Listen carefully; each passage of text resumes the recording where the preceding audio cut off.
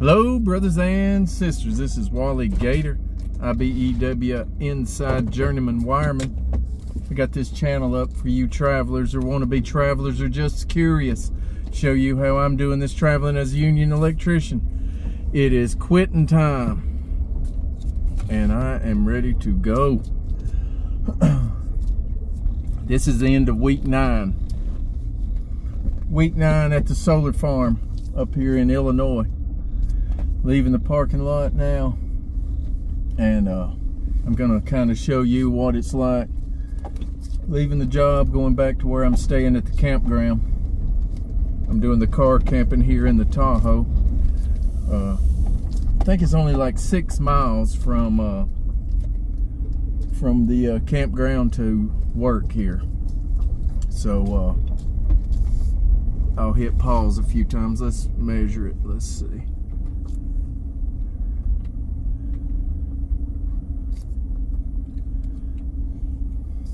Let me hit pause right now. No, I'm not going to hit pause right now.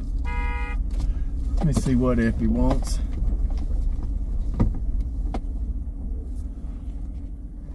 That joker Eppy just wanted to pass me.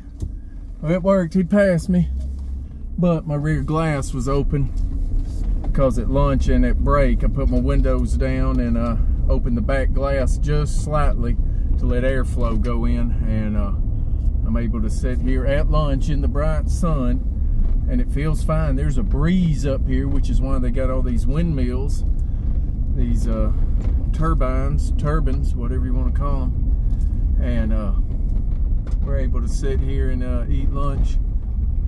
Of course, we got a break room, but I like to eat lunch in here in the Tahoe, and I'm not sweating. If it is hot enough, I may get my fan out, which has only happened a couple of times. But Eppy, he's our foreman. He sells these hats. These are Eppy hats.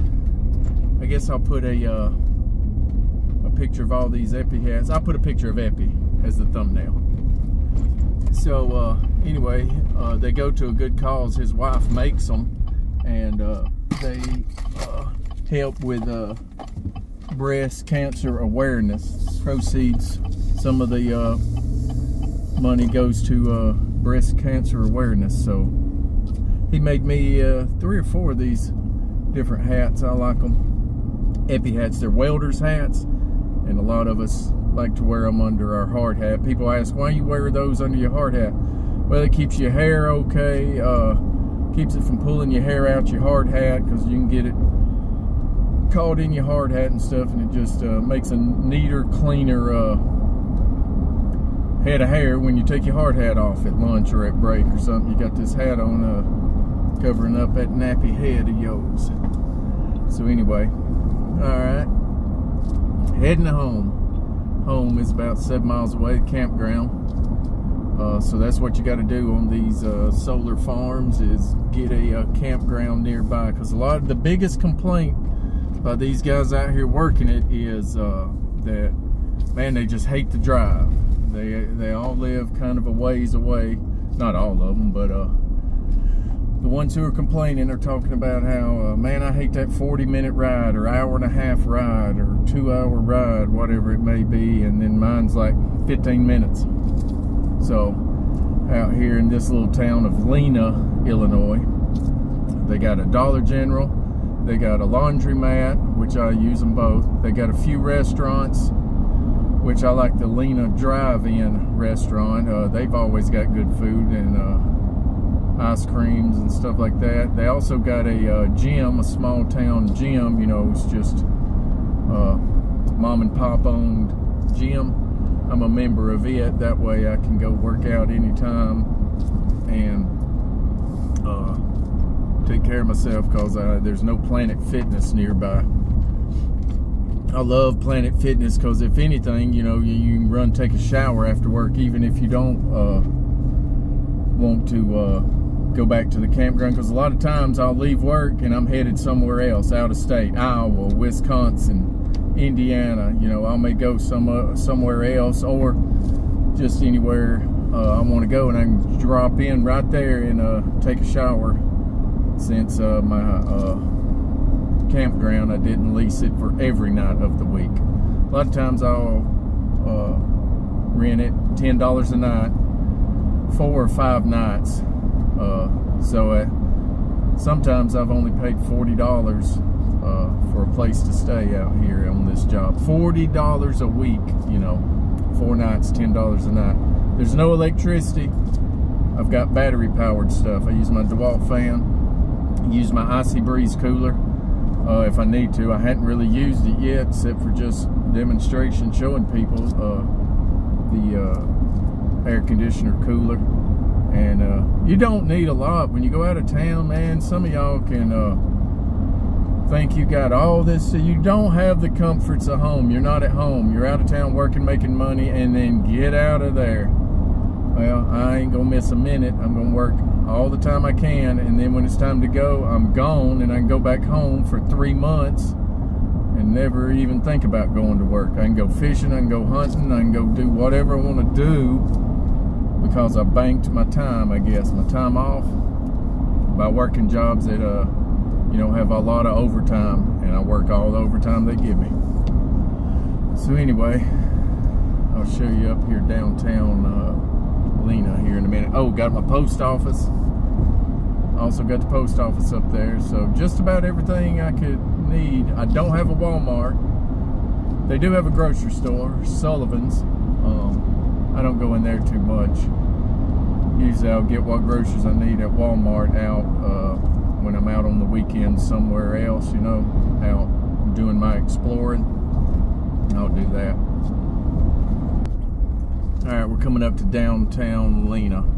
Right there on the left with the arches, that's the drive-in restaurant. Got a gas station here on the left. Fire station's right over there on the right.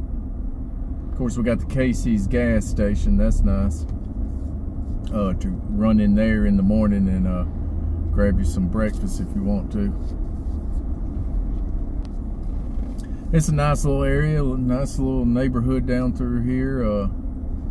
Everybody seems friendly, and everybody knows that you're not from here. And are you working on the solar farm or the gas line? They got a gas line work going on out here.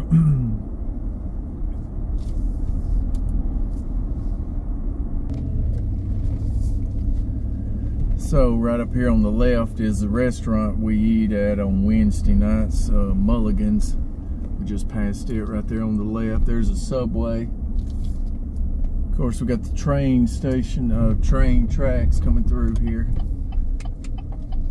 I'll circle around and show you. All right, right there on the left, that's Lena Coin Wash.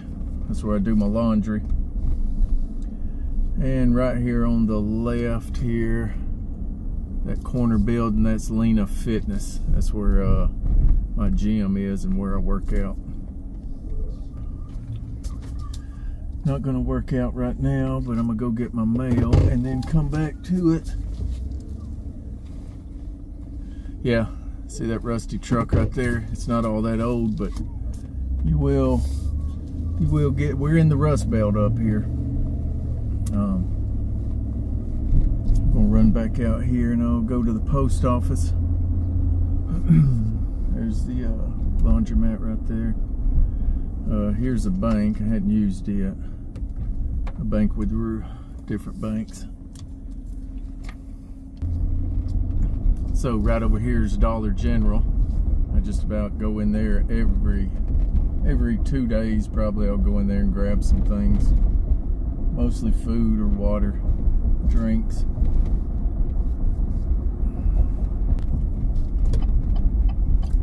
Here's the post office. There's a car wash right here beside us. Run in here and check my mail. No mail, but I have ordered some stuff, so any day now I should get it. Just run out here, I'll show you the grocery store. Here's Sullivan's grocery store. This is out of Rockford's local 364 is what I'm in right now out here at this solar farm. Now there are more solar farms to come, so as you see right here straight in front of us, right over there behind that fence, there are solar panels that power something here at the grocery store, I guess. I haven't asked them what they're running. It may not be, but let's look at them right quick. Looks just like the ones we're putting in. So anyway, when there's going to be a bigger solar farm coming out. I can't remember exactly where, maybe somewhere. It's in local 364's jurisdiction, so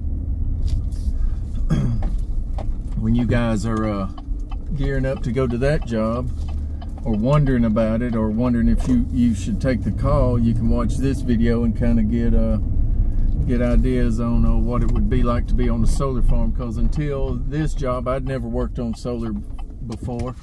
I've taken solar classes at the Union Hall in Jacksonville, Florida, to study up and learn about the solar. But there's no better teacher than hands-on experience, and that's what I'm getting out here at this solar farm. So the next solar farm, I'll kind of be prepared, and you can kind of have an idea, because there's not too much online about solar right now, and I'm trying to fill you guys in, you young guys. This will be some of the future projects that you'll be working on for years to come. So get in there and do the solar.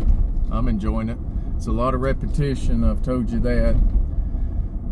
I've got good shoulders, and it's kind of making them bad of so many repetitions over and over and over every day, 10 hours a day. It's rough on your shoulders and back and legs. Of course, I'm getting older, so some of the young guys say they're sore and they're tired and all that, but it is the wave of the future, or at least future projects will have solar panels and solar. So get on some of these solar farms while you're young, and you can do it while you got the energy, and learn all you can about it. Right here on the corner straight ahead right there, that's our drive-in restaurant. This is a good little restaurant, family owned.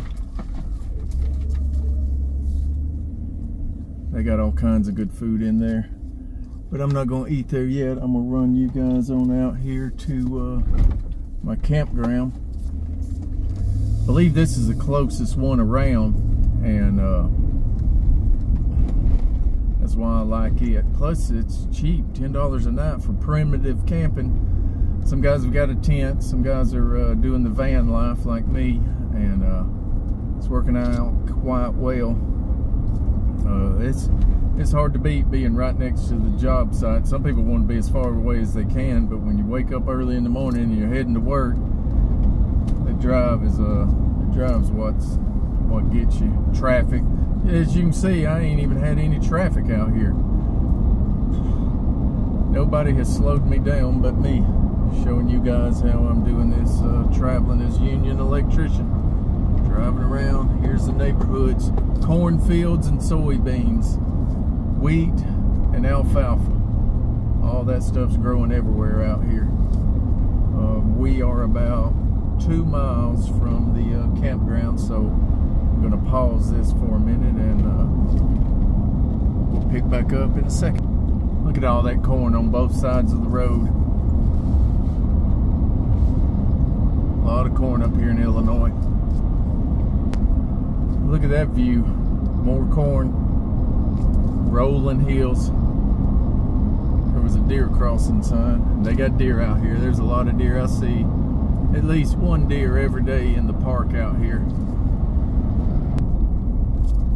Alright, here's my campground. Lake Leackawanna.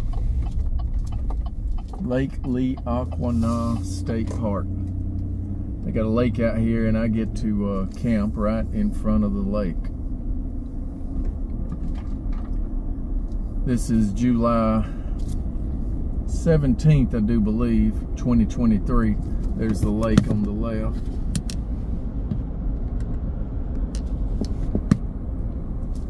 We'll get on up here to my camping spot and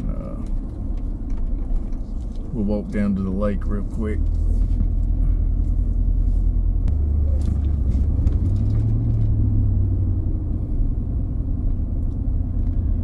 And here we go. Nobody in here. Well, okay, we got two. They got a tent up. Those two right there. But I just got a spot right here to the left. So I camp right here. So there we are. I'm home for the night or evening. Don't take much.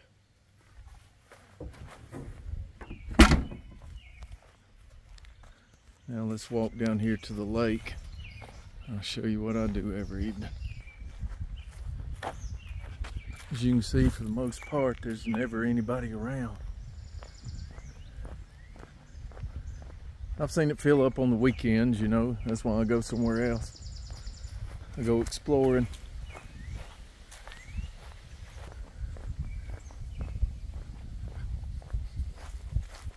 So, yep. It's 74 degrees right now. So after work, I'll run down here and look at my phone. Haven't even started fishing yet. I'm gonna do that pretty soon, get my license and start fishing. Pretty peaceful, don't you think? So, if you want to go make some money, you want to do it like I do it, which is about 1% of the travelers that travel do it the way I'm doing it with the van life. But this is what it looks like for me. This is probably my longest video. Probably nobody will watch it to the end, but here's the fish that are in here. Got some trout, walleye, large and smallmouth bass, catfish, bluegill, sunfish. Boom. There's our lake.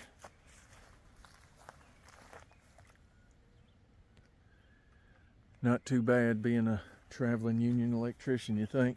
Alright, if you like this video, give me a thumbs up, give me your local union number, subscribe, send this to your friends, and above all else, go get that money.